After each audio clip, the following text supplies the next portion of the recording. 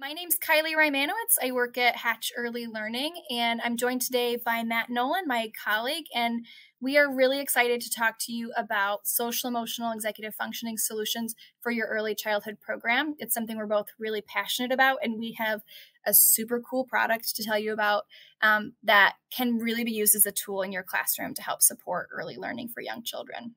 So we are here today to talk to you about Ignite Table by Hatch, which is a solution for early childhood programs with a ton of benefits for educators, helping to provide quality social emotional learning materials, capturing authentic work samples that you can use for your reporting, offering unbiased video documentation, and giving you access to standards-aligned actionable data that can help validate your social emotional learning assessments. And we are really excited to talk to you about it today. So we're going to start with some brief introductions. I introduced myself a little bit, but my name's Kylie Rymanowitz, and I am the content manager at Hatch Early Learning. We are a company based out of Winston-Salem, North Carolina, but we kind of live everywhere. I live in Michigan, in East Lansing. I have my handy-dandy trick where I can point out my hometown on my hand. I live right about here in the state of Michigan. I started my early childhood career in the classroom, teaching in a preschool for a couple of years. That's when I decided I really loved teaching adults about kids. So I went back to grad school, and since then I've done a little bit of everything in the early childhood world: parent education, developing curriculum, and providing professional development for early childhood educators like yourselves. And while I'm at Hatch, I'm helping to design and create the content for our materials and our products that go into the hands of kids in your classrooms. And then I'll let Matt introduce himself. Hi, I'm Matt Nolan. I'm the senior product owner for the Ignite table at Hatch. I've been with Hatch for over 18 years now. I was one of the first members of the product innovation department here, and I've helped develop every single technology product that we've released over the last 15 years. My background is in art and then in computer science, so I have a nice mixture of the technical and the visual. And while I was here, I discovered my passion for making a positive impact in this world by enriching the lives of young kids through education, just like everybody here, I think, is really, truly passionate about. And I have been loving it ever since. Thanks so much, Matt. All right, so here's our presentation today. We're going to talk to you about social, emotional, and executive functioning solutions in the early childhood classroom. So our goals for today are to review social, emotional learning and executive functioning. It's important that we start with a shared understanding, a shared definition of what that means. Then we're going to talk about the importance of social and emotional learning and executive function in early childhood. Then we're going to explore the current needs of early childhood programs related to social emotional learning and executive functioning and potential solutions, including our Ignite Table product. So let's start by digging a little bit into social and emotional learning. And we're going to start by talking about theory. And you might go, oh gosh, theory, I'm like back to the classroom. I promise I'm not going to give you a lecture on theory. We're going to talk really briefly about two early childhood theories that relate to the importance of social emotional learning. Starting with, honestly, my favorite of all time, maybe Maslow's hierarchy of needs. If you're not familiar, Abraham Maslow in 1943 developed one of the best known theories on motivation, his hierarchy of needs. Basically, he believed that people are motivated by their physiological and psychological needs. He organized these needs in this pyramid with our most basic needs at the bottom and our more complicated needs near the top. So you'll notice at the bottom of the pyramid, we have our physiological needs: water, food, breathing, shelter, and clothing. We need those things to survive. As you move up the pyramid, we have safety and security needs like health and wellness, physical safety or financial security, then social needs of love, acceptance, and belonging, esteem needs like appreciation and respect, and then at the top we have self-actualization, so room for personal growth and fulfilling your potential. Basically, his theory states that if our most basic needs aren't met, we can't focus our physical and psychological energy on building those more complicated needs. So if I am hungry, if I don't have enough food to eat, I'm not really focused on building my social needs like finding friendships or finding a partner, because I'm really focused on survival at that point. So Maslow's theory relates to social emotional learning because it helps us in a couple of ways. First, we know that if we don't help children make sure that their most basic needs are met, they don't have the capacity to focus on those social needs. But we also know that those social needs, which can really be met by Building and maintaining relationships with peers, with teachers, with other people as they get older, with friends, with partners, with teachers.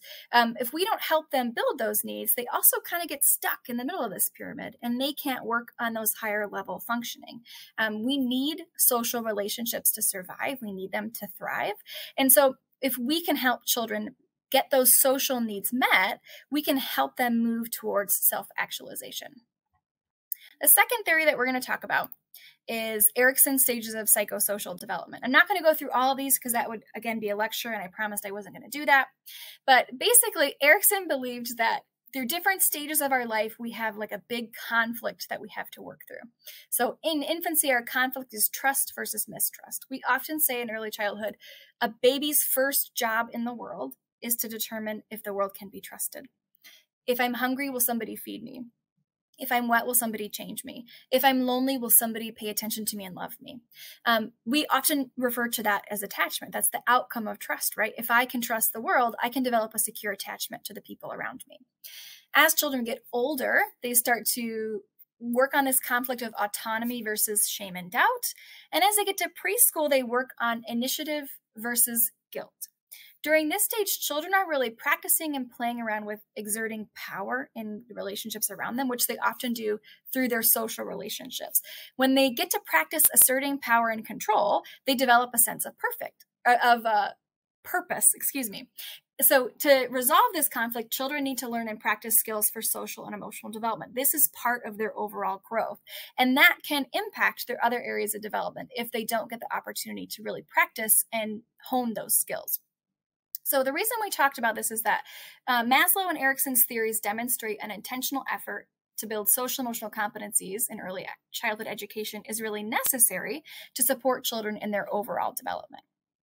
Let's talk more specifically about what social emotional learning is.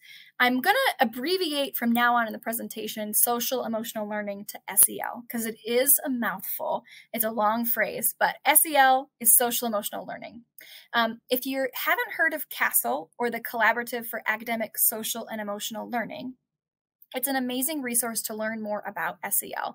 CASEL.org is their website, and I really recommend you check it out. But they've really identified through a lot of research and from experts all around the world that social emotional learning really consists of 5 main competencies.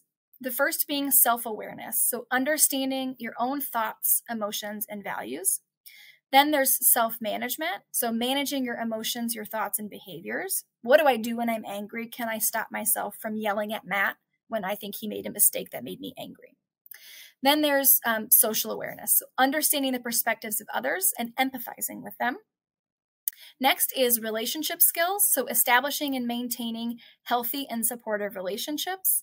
And then the last competency is responsible decision making, so making constructive choices about personal behaviors and interactions. You might look at this list and go, gosh, I need to practice some of these skills. These are things we practice for a lifetime, right? But we can see how these are really important. I want you to think about these 5 competencies. Think about somebody in your life who doesn't have many of them or struggles with some of them, and ask yourself, is that the person I really want to be around? Do I enjoy being around that person? Are they easy to work with or live next to? When people don't have these skills, it's really difficult to maintain those healthy relationships with them. We know that these skills help prepare us to have social relationships and to thrive, not just in our social relationships, but also in our other areas of development. So let's do a little practice. I'm going to give you a little scenario and walk you through how we see some of these social emotional competencies in this scenario. So you can see from my picture here, we've got an early childhood classroom. They're out at playtime outside. There are about 4 soccer balls, and there are 6 or 7 children, and there's 1 goal. So children have a lot of opportunities to practice SEL competencies in this type of scenario, right? If a child sees someone sitting by themselves and asks, hey, do you want to play soccer with us? That's practicing social awareness. I saw somebody else, I thought about their perspective, and I went and asked them if they wanted to play. If we see a child say to their friend, I'm really thinking about how I can kick the ball into the goal this time, that's self-awareness. I'm understanding my thoughts. I'm thinking about something. If 2 children are working on resolving a problem about taking turns or sharing a ball, that's building relationship skills. If a child really wants to steal the soccer ball from somebody else, but they stop themselves, that's an example of self-management. These are all things that happen every single day in your early childhood classroom. Whether or not we're seeing and recognizing them, children are practicing and working through these skills every day. So now that we've established a foundation for SEL, let's talk about executive function. Executive functioning and self-regulations are really mental processes that help us plan, focus our attention, remember instructions, juggle multiple tasks successfully. The brain needs a filter, basically, to help us prioritize, understand what needs to happen, set and achieve goals, and control our impulses. And the way it filters information is really through executive functioning and self-control. Now, you might think about these things, planning, focusing attention, and juggling multiple tasks, and think, gosh, the children in my classroom are truly terrible at all of these things. And yes, they are, because children are born with the capacity, the ability to do these things, but they're not born with these skills. They're not innate. So what we need to do as adults and educators is give children the opportunities and the tools to practice and build these skills, because we know that they don't have them on their own. And honestly, if you look at this and think, gosh, I'm not always good at these skills sometimes too, it is something we still practice and maybe struggle with as adults as well.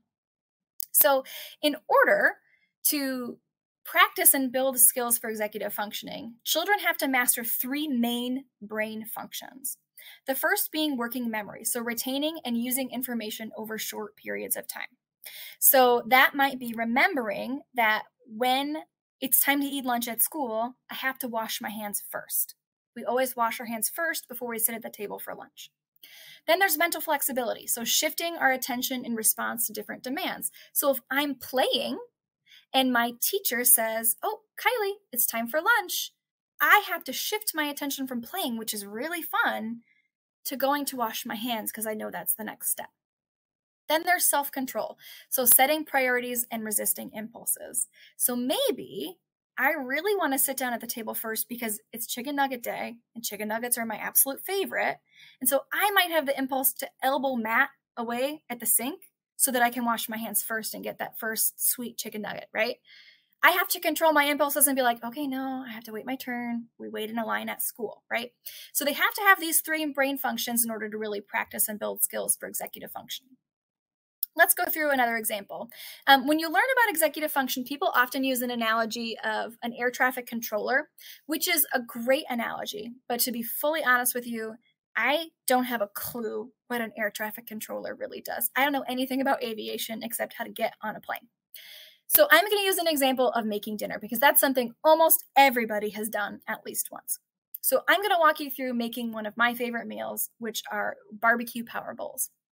So in my house, this is one of our favorites, and I don't eat meat myself, but my partner eats pulled pork, and he likes pulled pork in these bowls. So because I don't eat meat, I make a big portion of pulled pork, and I freeze it in portions for these meals. So when I'm making this meal, I have to use my working memory to remember to get the pork out of the freezer the night before so that it has time to thaw for us to eat it. If I forget to do that, it makes it difficult to complete the task of eating dinner. I might also remember that, gosh, the last time I made guacamole for this bowl, I put way too much cilantro in it, and it was a lot. So I need to dial back the cilantro for this time. I'm also going to use my skills for mental flexibility because as I'm cooking the meal, I've got vegetables in the oven. I'm trying to make a slaw. I've got guacamole to make, and I got to heat up the pork and the beans. So I have to constantly be shifting my attention to what needs to happen next to make sure everything gets cooked at the same time and nothing gets burned or forgotten. And then I need to use my self-control. So when I'm making that guacamole, I am definitely going to grab the tortilla chips from the pantry and try to eat it because guacamole is the best. But I'm going to have to say, no, you have to control yourself so that you're hungry enough for dinner, first of all, and also that there's guacamole left for everybody to eat, right? So I have to also practice my self-control while I'm making dinner. We use these skills every single day, and we also struggle with them sometimes, just like kids do. So let's go through an example involving a child here. So this is Mia. Mia is painting. A few minutes ago, she finished painting a picture of a dinosaur, and she was using red and blue paint, and she noticed that red and blue paint together turned her dinosaur purple. So while she's painting, if she wanted to draw purple flowers and mixed red and blue paint because she remembered that's what happened last time, she's practicing and using her skills for working memory. If she hears her teacher call, "Hey, it's cleanup time," and she stops painting and puts the lid on her paints and puts the paint away, she's practicing mental flexibility. I have to shift my attention from one task to the next. If another child comes and steals that paintbrush right out of Mia's hand and she kind of wants to slug him, but she stops herself, that's her practicing self-control. I'm controlling my impulse of hitting another child, which often is kind of their first impulse when they're little. So that is executive functioning in action. Now that we've established kind of a foundational knowledge of executive functioning and SEL, let's talk about why it's so important. So Castle has done some really large-scale reviews of SEL programs implemented in schools, and they found some really interesting and amazing results. Basically, what they found is that children who were at schools that had SEL programs showed improved academic performance, improved social behaviors, they had lower levels of distress, they had improved attitudes, and they had decreased conduct problems. I would challenge you to find any teacher in the country, in the world, who would look at this list and say, I don't want these things for my students. Or any parent to say, I don't want these things for my kids, right? This is exactly what we want. We want them to be doing better in school. We want them to be happier. We want them to be less distressed. And we want them to be able to sit and focus on the learning when they're at school. The amazing part about these studies is that Castle found that they had long-term effects. So the effects of these SEL programs could be seen up to 18 years later. And they found an effectiveness across different cultural contexts. They found when you adjusted the program to fit the audience, to fit the diverse group of people that they were working with in specific areas, that they still had really positive effects. So SEL programs don't just work with one group of people or in one geographic area.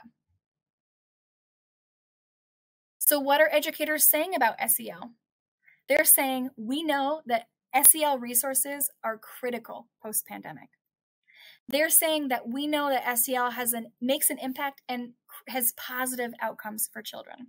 They also believe that having positive emotions and SEL skills are important for a child's academic success. In order for my students to succeed academically, they need to have those skills to control their emotions as well.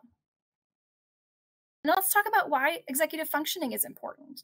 We know that when children have really good executive functioning skills and the tools to build those skills, we see school achievement. Kids can focus, they can sit, they can pay attention, they can follow directions, they can avoid distractions. We see positive behaviors. We see children showing leadership skills, making good decisions, being aware of the world around them, showing critical thinking. We also know that children with executive functioning skills have good health. They're making good choices about their health. They're making positive choices about nutrition and exercise. They're resisting the pressure to engage in risky behaviors like drug use.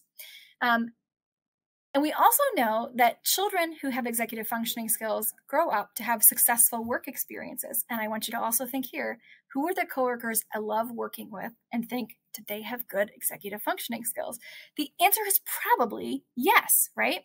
So people with executive functioning skills at work are better organized. They can help solve problems that require planning, and they're prepared to adjust to changing circumstances.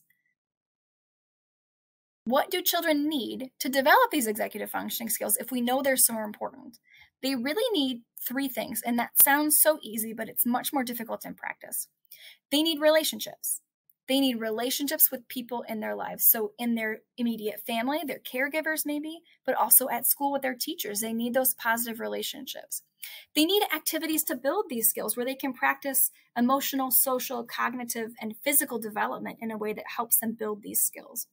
And they need places. They need the environments where they spend most of their time to be safe and supportive so that they can build these skills. Ignite Table can help with activities that help children build both SEL and executive functioning capabilities. And with that, I'm going to kick it over to Matt, who's going to do a walkthrough of our product and tell us about all of the cool things we've integrated that are helpful for teachers and for students. Awesome. Thank you, Kylie. I'm going to just take a few minutes to tell you a little bit about Ignite Table by Hatch, which is our exciting new SEL product, and then I'm going to hand it back to Kylie for a little bit of work. Kylie, I think you might need to advance the slides because I'm not sure I have the power. There we go. Thank you.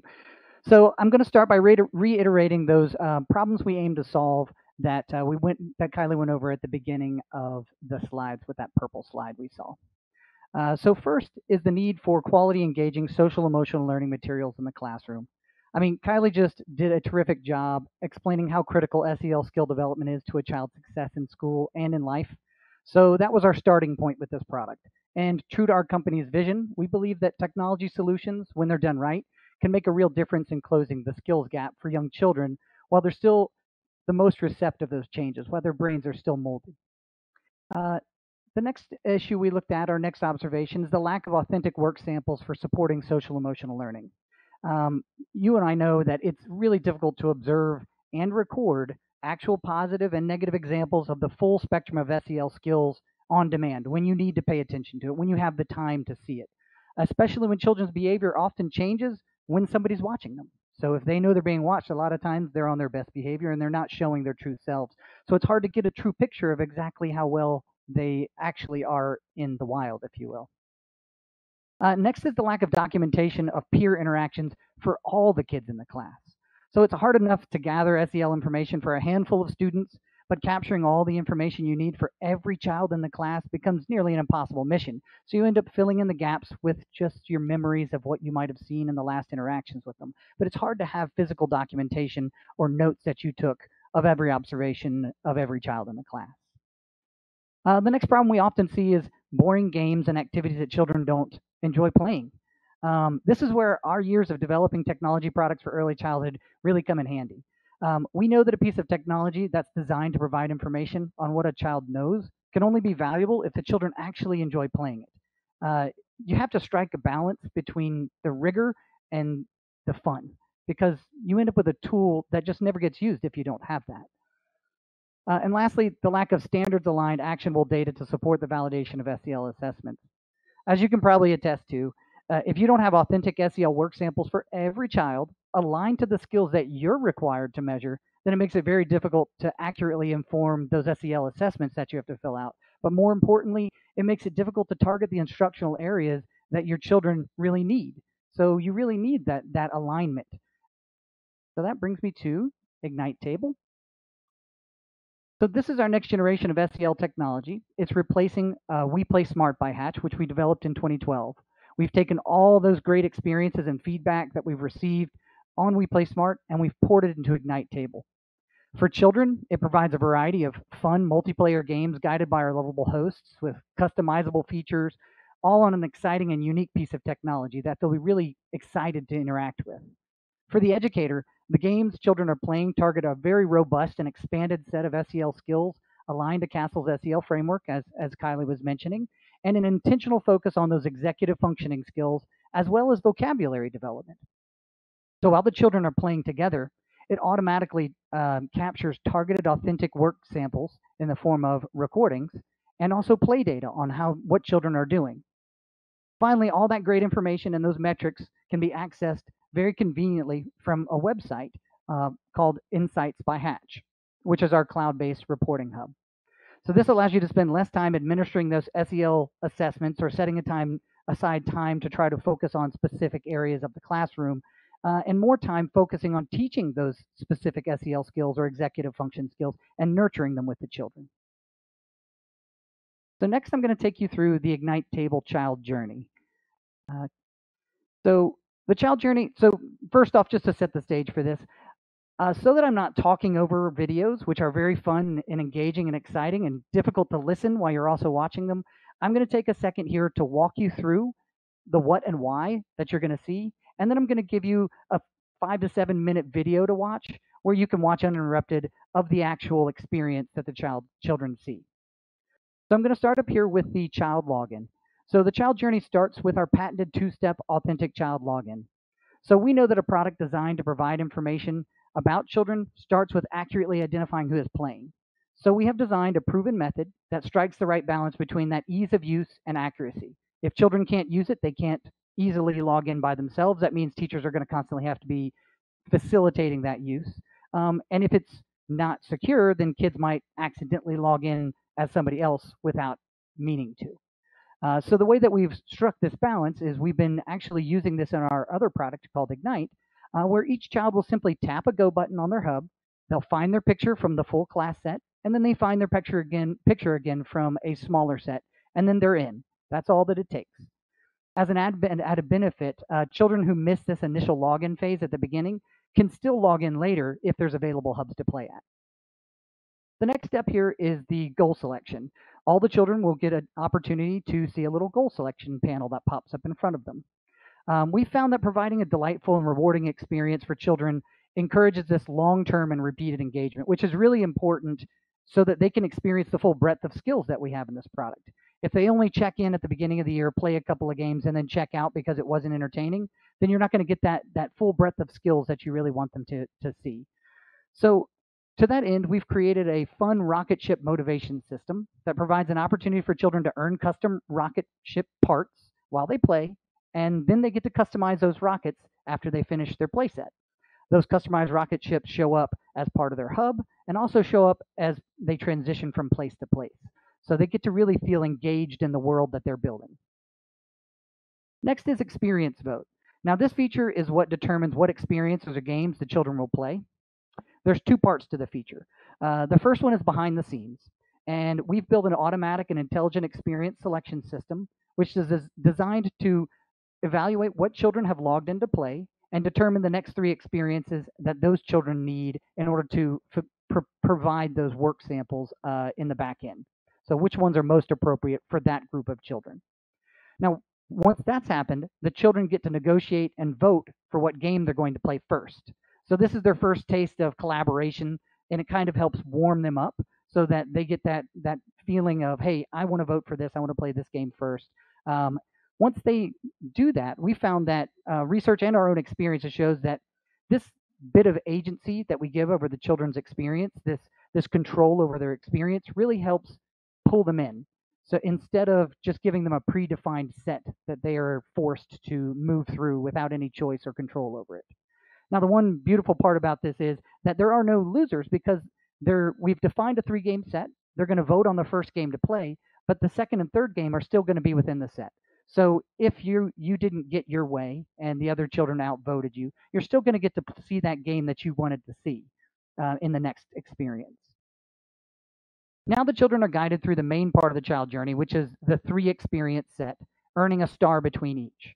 The star tracker that you can see between each picture, first experience, second experience, and third experience, lets the children know how close they are to earning that rocket part. So keeping a close eye on, and it lets the teacher know this as well, keeps a close eye on how close am I to the end of this set. In case they're starting to lose a little bit of energy with it, they can see, oh, just a little bit further, and I'll be getting that rocket part, and I can customize my rocket ship. Now we designed the set to provide an appropriate amount of playtime in a single sitting, which is why we have 3 experiences. And they're all aimed at about 3 to 5 minutes of time to play. Of course, it depends on the children who are playing it, but 3 to 5 minutes each. And the beautiful part about this is 3 separate experiences with 3 separate mechanics, all focused on very specific SEL skills, really helps match the children's attention span. So that 3 to 5 minutes of doing an activity is long enough to really get something valuable about it, but not so long that if the children is not super engaged with that mechanic or that particular skill, they're going to burn out and just walk off the table or lose it and start throwing a fit. So we built that very intentionally into this. Now, behind the scenes, we've enhanced the data collection. So now it's including participation indicators. So each hub has a little bit of an indication of whether the children that were standing at that hub were actually interacting with the games. So when we provide that information along with the play information and the video recording, you get a nice robust set of information about what was happening at the table. So after the 3 experience set, you'll see we go to the rocket workshop. After they've earned that 3rd and final star, they earn that rocket part, and now they get to customize their rocket ship for a couple of minutes. They get to choose what body, what fins, what rocket booster, and the more they play, the more parts that they earn to customize their rocket ship. So that is the child journey. Now I'm going to show you a little bit of a video here. So I'm just going to be quiet and let the audio play.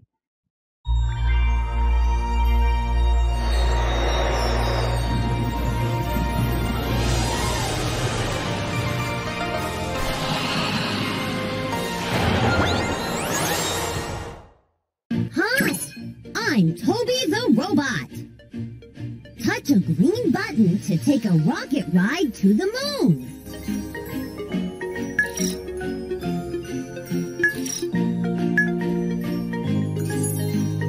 Three, two, one, blast off!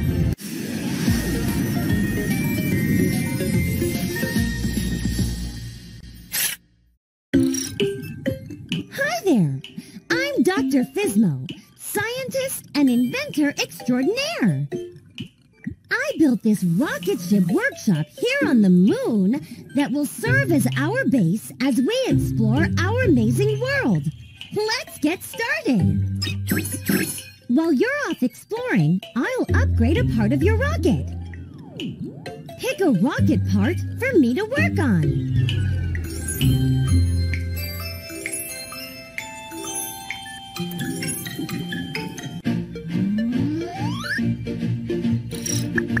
Now, let's pick the first 2 stops on your journey.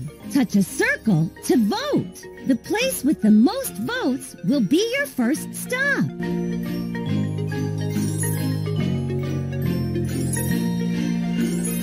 Touch a circle to vote. All right, let's check out the first stop of your journey.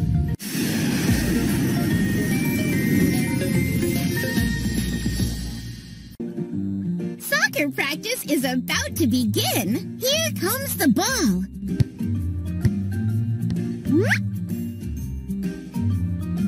First, we will practice passing the ball to the left. Watch out for Benny. He will try to block your passes. See how many times you can pass the ball around the circle to the left. Drag the ball with your finger in the direction you want it to go.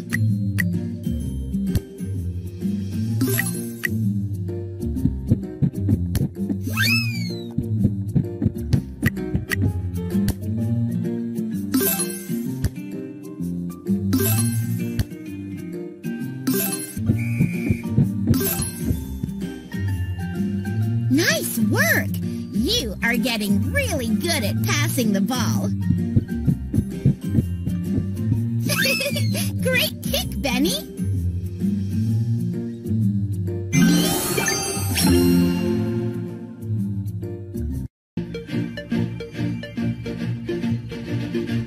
Let's keep exploring!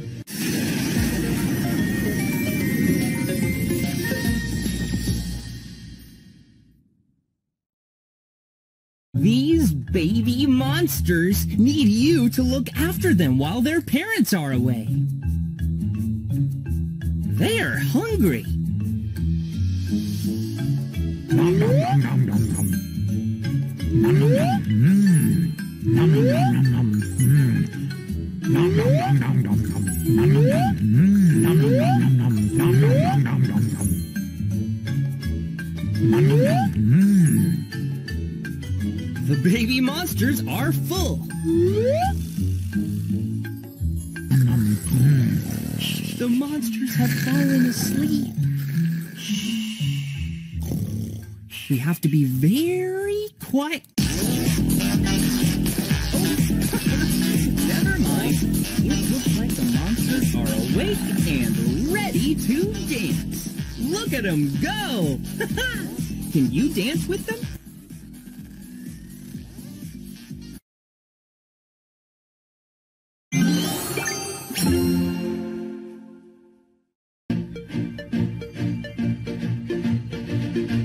Let's check out your last stop.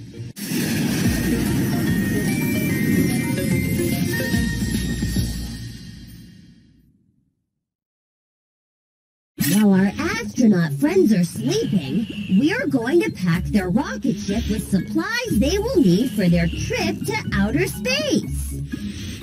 The rocket hangar is a mess. We will need to move objects out of the way to find the supplies underneath.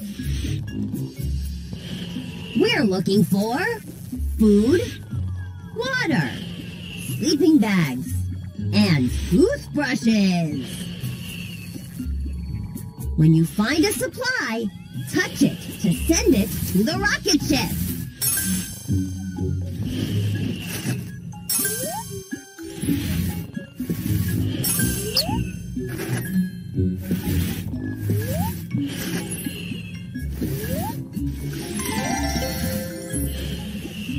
The rocket ship is packed with supplies for the astronauts' trip to outer space. Thank you for helping me.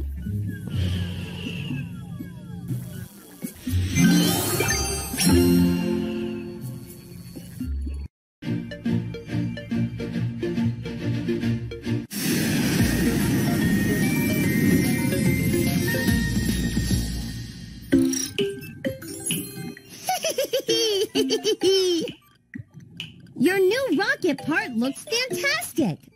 Sometimes I even amaze myself. Try it on in the workshop and see. It's time to choose a new look for your rocket. Touch each rocket part to see how it looks on your rocket. To save the way your rocket looks, touch the check mark button 2 times.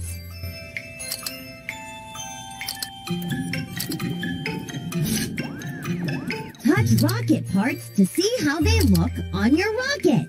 When you're happy with the way your rocket looks, touch the check mark button 2 times.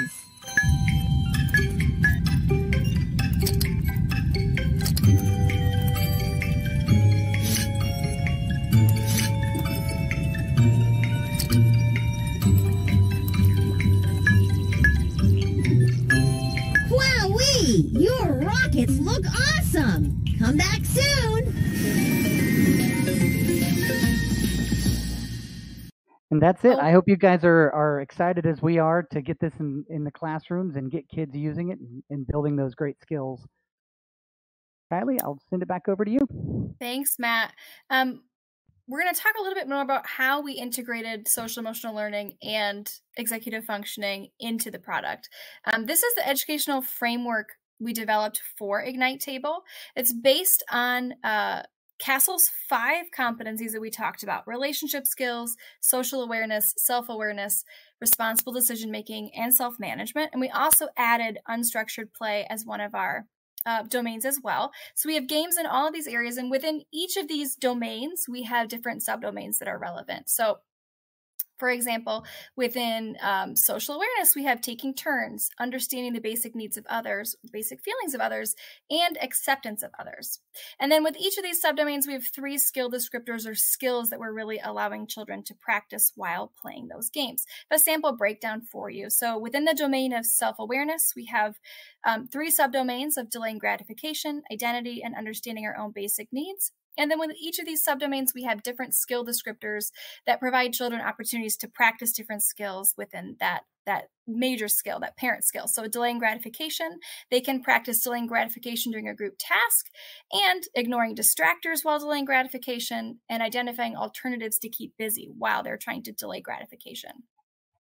So as Matt mentioned, during gameplay, a recording of children playing is captured. And after children play a game, information about that game is uploaded to our cloud-based reporting hub called Insights.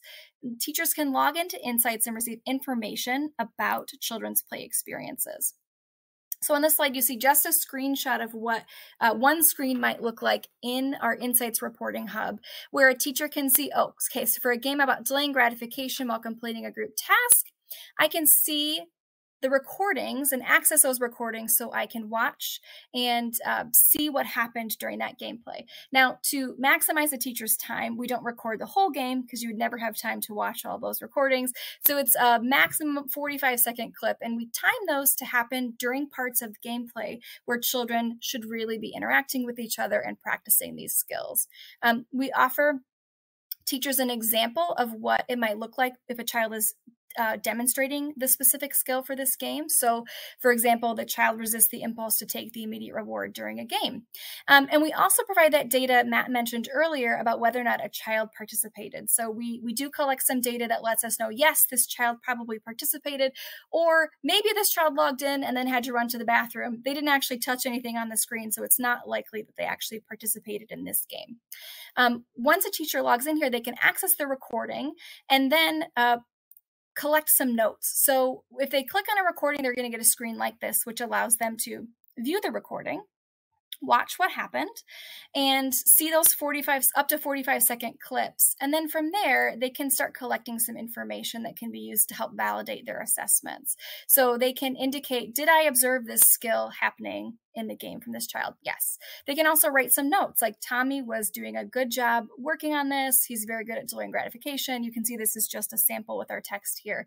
And they can keep that information that they can then use to share as anecdotal information they can share with parents during parent-teacher conferences or at the end of the day, or they can use that to help validate their particular assessments as well.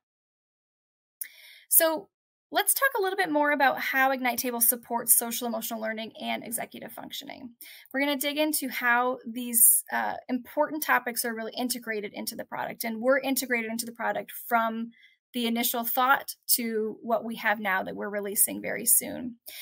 So as we mentioned, every single game in Ignite Table is based on a specific social and emotional learning skill. So this is a game called Pizza Train as an example. This is a social awareness game where the subdomain is taking turns and the skill descriptor is taking turns when prompted. So for example, in this game, children get to take turns putting toppings on a pizza. They have a little toppings train, then they can use that arrow to take turns and pass the train from one child to another, so everybody gets a chance to add toppings to that pizza. We also provide a lot of opportunities for social play during every single Ignite Table game. Opportunities for children to practice skills like coordinating, collaborating, communicating, and sharing materials. Children really have opportunities for both off-table social play and on-table social play. Off-table social play might look like a child saying, hey, Matt, you have to pass the toothbrush to me so I can give it to the Astro Cats so they can brush their teeth when they're in outer space. So I'm not actually interacting with Matt on the table in that moment, but we're practicing communicating and coordinating with each other. And we also provide lots of opportunities for children to practice on-table social play. So that means passing a soccer ball back and forth or passing that topping train using the table to coordinate and collaborate with our peers. So when it comes to incorporating executive functioning skills, this was also on our minds through all the stages of the development of this product. We integrated opportunities to practice 7 really important executive functioning skills during gameplay in Ignite Table, including demonstrating self-control, the ability to persist, showing working memory, demonstrating flexible thinking, demonstrating planning, and demonstrating the ability to self-monitor, and maintaining focused attention. So I'll walk through a couple of samples of what that looks like during gameplay. I think I might have 4 in my slides here, but for the sake of time, I think I might only go through 3 so that we have time for questions at the end. But for example, this is a game called Cupcake Chomper. I got to play this one for the first time this morning. It is so much fun. This game is about delaying gratification. So as you can see in each child's little area, they have 3 cupcakes with some steam lines on top. They just came out of the oven and they are too hot to touch. So you can't feed them to the Cupcake Chomper just yet. So children are asked to wait. There's a little timer that pops up on the screen and they're asked to wait just a short time in order to touch those cupcakes and then feed them up the tube to the Cupcake Chomper. If a child touches a cupcake too early, it crumbles into crumbs and then they have one less cupcake to give to the Cupcake Chomper. So children have the opportunity to practice the executive functioning skill of self-control during this game by trying to resist the temptation to touch the cupcakes before they're ready. Our next example is an opportunity for children to practice persistence. So this game is called More S'mores. And in this game, children are tasked with making s'mores to feed all of their forest friends. And they each get their own little fire pit and their marshmallows are roasting there. You can see that one in the middle is just looking perfect. And that's when it's ready to make a s'more. So they have to go through the steps of making the s'more by touching on the marshmallow, putting all the pieces together, and then it gets swiped off the screen for an animal friend. But if they wait too long to touch a marshmallow, it might burn. So they have to keep going. This is a game with a lot of steps and a lot of things to remember. So we ask children to really practice this skill of managing all these steps at the same time and continuing to go on even if maybe they let a marshmallow or two burn along the way. Next up, we have an example of working memory. This is one of my favorite games. It's called Our Garden. And in this game, children are growing their own little gardens. And we walk them through the steps of how to grow a vegetable or a fruit in the garden. First step is to use the shovel to dig a hole. Next step is to drop a seed into the hole. And then the final step is to use the watering can to water the seed so that the vegetable or fruit can grow. We walk them through each step of this process, and then we give them some free play time where they have to remember what are the steps of the process. So that's working memory. Can I remember the order of the steps I need to follow in order to grow a vegetable or a fruit? So I actually do think I have time to go through this next one briefly. So I'm going to go through that because this is a really fun one too. This is a game about flexible thinking. And during this game, they're making cookie patterns. You can see each child has a little pastry box in their own little hub, their area. And they have to complete their cookie pattern and send that pastry box on its way. And they're going to pull those cookies from the conveyor belts you see on the screen in this little cookie factory. The problem is PJ the Fox can be a little sneaky, and he tends to swipe the cookie that they might need to complete their pattern. So they might have this plan in place. All I need to do is grab that chocolate chip cookie and drag it in, and I'm going to be able to complete my pattern. But when PJ steals that cookie, they have to use flexible thinking to go, oh, when he took the cookie I needed, what do I do next? What do I need to do to keep going and complete the task? So it's an amazing opportunity for them to practice some flexible thinking. We know that developing a product that helps support social emotional learning and executive functioning is really only the first step. Because if we develop a product and then don't prepare teachers or educators to use the product, it's not going to be very useful. So we're going to spend just a few minutes talking about how professional development really supports learning solutions. We know that professional development can solve a lot of problems for teachers. It empowers teachers to integrate a learning solution or program into their curriculum, their schedule, and their classroom in a personalized way that works well for them. Quality professional development ensures an effective and strategic use of early learning solutions instead of creating more work for teachers, which is the last thing any of us want to do. And we know that prepared teachers make for successful students. So we aim to really extend your impact on student outcomes. So not only have we created this product to support SEL and executive functioning, but we've created a 3-part professional development plan that actually helps teachers integrate the product into their classrooms. So our professional development program for Ignite Table has 3 steps. The first is asynchronous learning. So educators get pre-recorded videos which allow them to actively engage with Ignite Table's software and hardware and experience the digital experiences as young learners do, and then review other elements about the product. Once that part is completed, they move on to part 2, which is a live virtual session with an expert trainer that walks them through a tour of Insights, that cloud reporting hub, and other important features of the product. And the trainer here also helps them identify effective strategies for application and preparing to implement the product, the program, into their classroom. Part 3 is that knowledge check. So after completing the live virtual session, attendees receive an additional asynchronous recording that reinforces our data-driven practices at Hatch. And then teachers have an opportunity to exhibit the knowledge gained from the 2 previous trainings and formalize their next steps for actually using the product in their classrooms. So we've just walked you through an intense amount of information, and I'm sure that as we've been going on, there have been a ton of questions in the chat and that question box as well. It's been hard to keep up because there's so many of you chatting, but I'm going to pause here and see if, Kayla, if there are any questions for us to answer, because we do have a few minutes to do so. We do have a couple. I saw some comments on screen time and questions as well. So one of the questions was, Do you believe that too much screen time during early childhood is difficult for developing executive functioning skills? And adding on to that, is there a recommended screen time for this product? Yes, two amazing questions. So first question, is too much screen time bad for executive functioning? I would say too much screen time is bad for all areas of child development. We know that children really need concrete learning experiences in real life. So we are an educational technology company, but not an ed tech company that says more screen time is better. We don't want kids to play this game for 40 hours a week because we know that wouldn't be good for their overall development. So it's important to have limits around technology in classrooms and at homes as well. So our recommended screen time for Ignite Table is 25 minutes per week.